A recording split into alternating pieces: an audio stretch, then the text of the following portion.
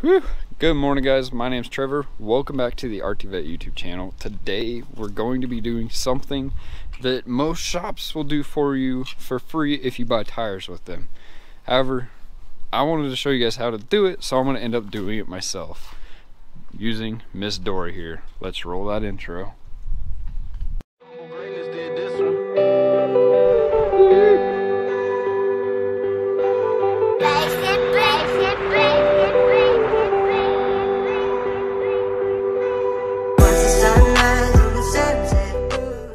So what that thing is that most tire shops will do when you buy a set of tires from them are free rotations.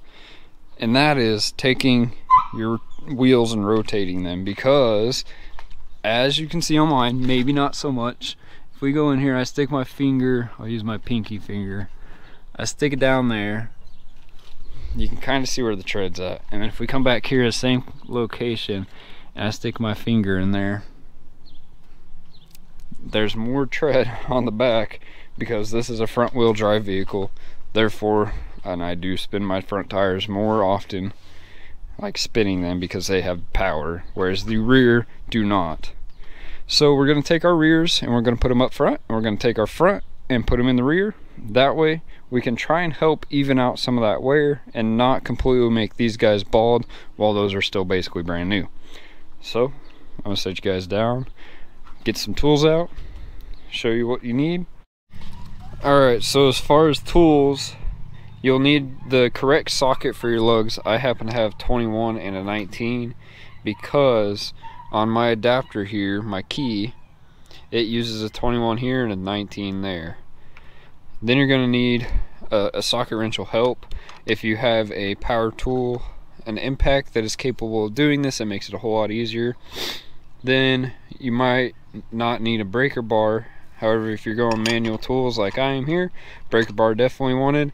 And last but not least, a torque wrench, a jack, some stands, some jack stands here, and for DoTERRA we need a hex key, an Allen key, to get these caps off, and then we can access the lugs. Alright, so you're going to want to check your user's manual to know your jacking locations.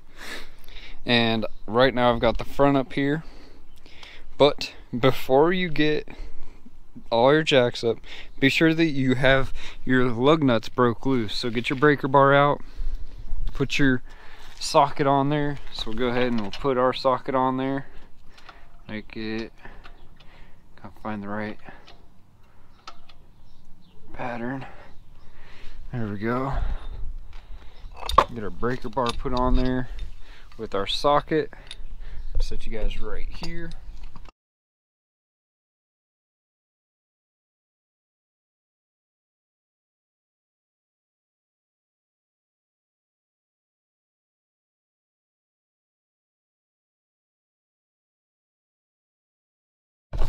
Now that those broke loose, we'll go ahead and jack the rest of the car up, put it on stands, and get these tires off swapped.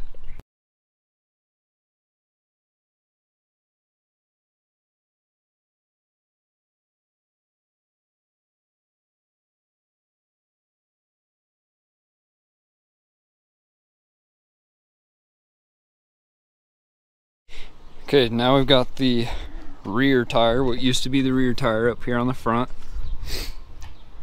It's not torqued down yet, but I wanted to talk you guys over. This is a good time to kind of inspect things back here. You got your wheel off, you could check your brakes. Mine are doing amazing. I love those brakes that I got. I can put a link in the description below. These are my 2-inch wheel spacers. And excellent time to check these while you got the wheels off. They seem to all be nice and tight, good.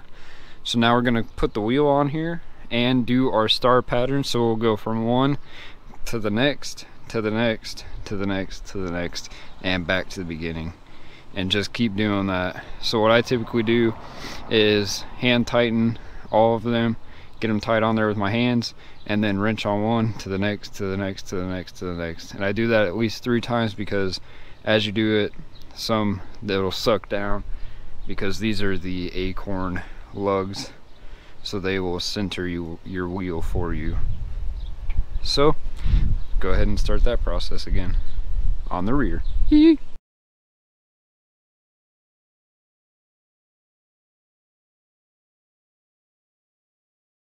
Alright, next very important step, now that we've got these all hand tight and tightened with the wrench, is to get your torque wrench out. Now you'll need to verify your torque specs for your specific vehicle.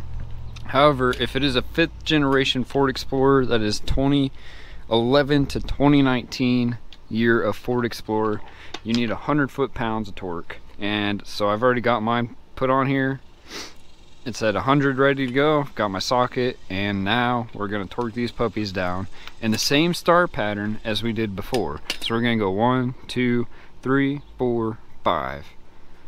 And then I typically like to do it again just to double check. 1, 2, 3, 4, 5, and then I'm good. Let's go ahead and do that.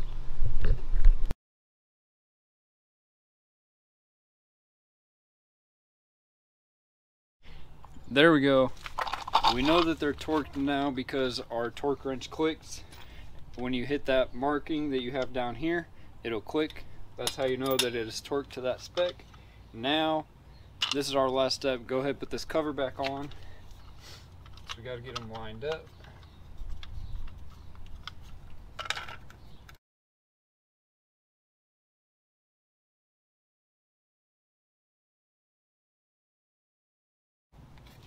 And there we go. So now our wheels and tires are rotated.